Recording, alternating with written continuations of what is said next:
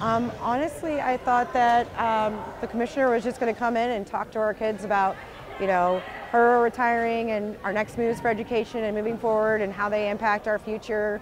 That's really what I thought. I just told the kids, be really good. We're going to have a great assembly and we're going to talk about education and why it's important.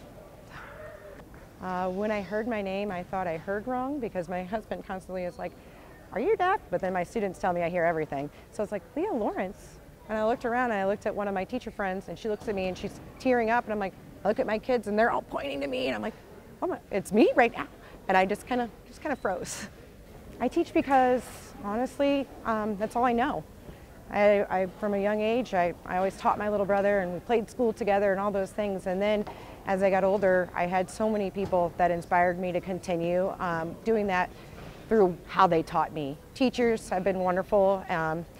And have inspired me, and taking that role in classes also to teach other kids that I was in class with, and so that developed a love. But I think more than anything, I teach because of my grandma. My grandma was a teacher here in the St. Charles School District, and I promise, like you probably know someone she's taught. My first interview when I was trying to become a teacher, I was explaining I became a teacher mostly because of my grandma and the impact that she's had, and seeing people run up to her that were adults when I was a little kid saying, "Mrs. Henrik," and she had them in 3rd and 4th grade. And so ironically in that interview, the principal was like, "Does her license plate still say ILAC and it stands for I love all children?" And I was like, "Yeah, it does." She's like, "My sister had Miss Henrik and I was so jealous." And I'm like, holy cow, like that kind of reach to know, like as an elementary teacher, you can have that kind of reach for adults, like for years and years and years to come, decades, I wanted to be that to someone.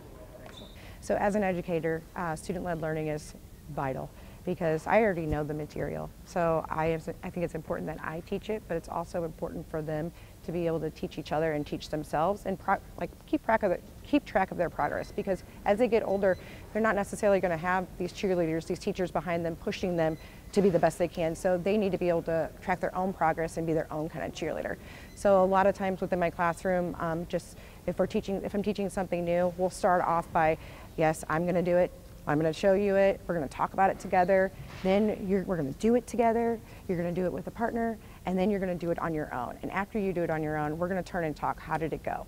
We're going to reflect. We're going to be very open, because learning is all about making mistakes and being able to learn from those mistakes and move on.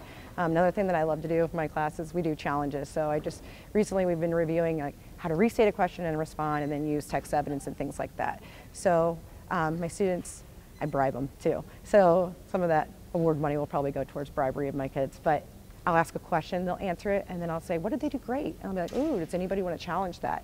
And then afterwards, we discuss who won the challenge, who did it the best, and then we reflect on why. It's not bad if you don't win the challenge, it's just a learning opportunity. Like we said it this way, how could we do it even better next time?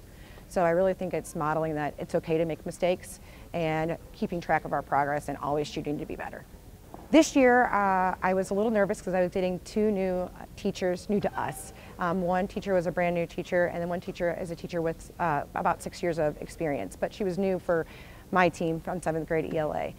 I was nervous because you always want to make sure they like you and that they want to stay and they like our school as well, but you also are nervous with excited anticipation because I was excited to learn from them.